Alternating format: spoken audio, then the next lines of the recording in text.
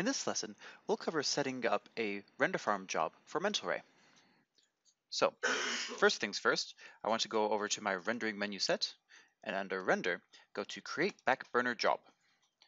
So, Backburner is the software that runs the render farm. We'll cover more of that later, but for now, just gonna go through and start setting this up.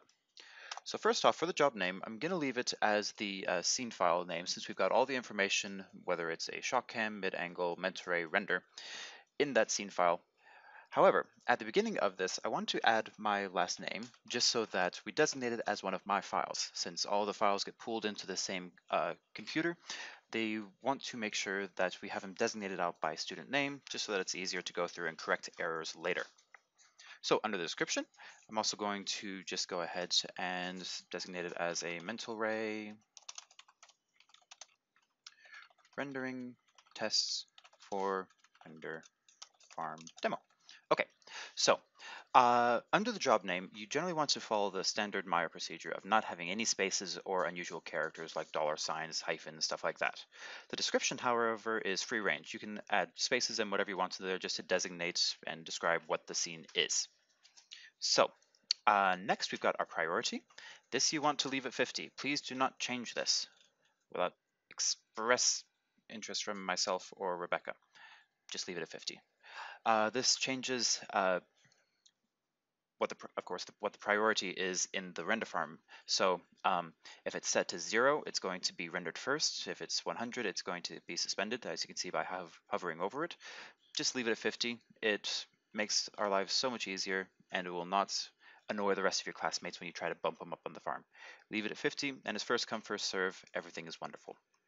So for the start and end frame, this normally does get imported from your render settings properly, but just in case, go ahead and make sure that it is starting at the first frame of your sequence and ending at the last frame. Task size.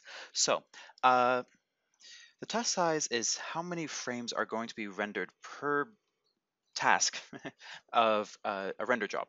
Basically what this means is that each task is designated out to each computer on the render farm.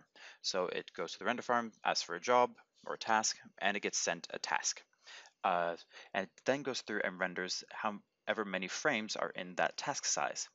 In order to do this, it goes through and opens up the files on the farm, downloads all the information, renders the scenes, and then closes that file again, just to make sure that it doesn't catch any bad data along the way between different tasks. Good for the computers, not so good for us, because opening the scene takes extra time and adds to our render times. So, best rule of thumb is to make sure that your task size is appropriate to how long your render times are, as well as how long your opening times are. Best rule of process is then that for very short render times, like 10 seconds, 30 seconds, you'll want a larger task size so it's able to get more frames out before needing to reopen. Generally, this is going to be about 10 to 15 frames per task.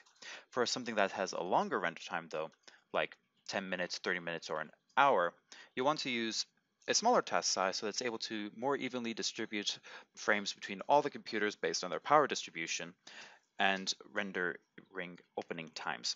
So for something that's like 10 minutes or 30 minutes, I'd use about 2 to 3 tasks per 2 to 3 frames per task, excuse me.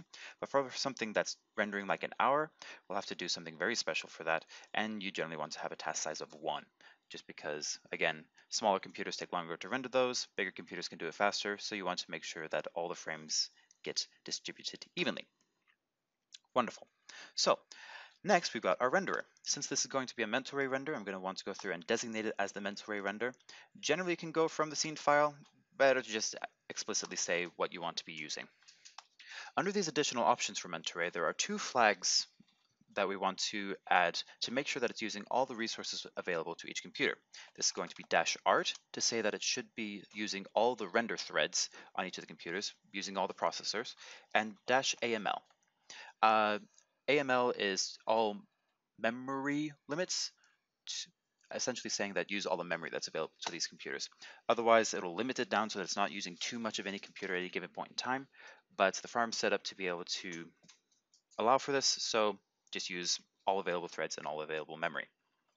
Under the manager name now, we want to make sure that this is set to bhclab_00. This is the name of the computer that manages the farm. Port number, leave it default. Server list, leave it default. Server group, leave it default. And just for my purposes here, I'm going to go ahead and click manually start job. Normally you want to leave this off just so that it starts automatically, but I'm going to be showing you stuff in a moment, so I'm going to turn that on. Okay. One other thing, if you have extortionate render times, is this use custom command. This allows you to go through and add extra information as well that you might need to use in order to be able to get a full render. I'm going to minimize this a second.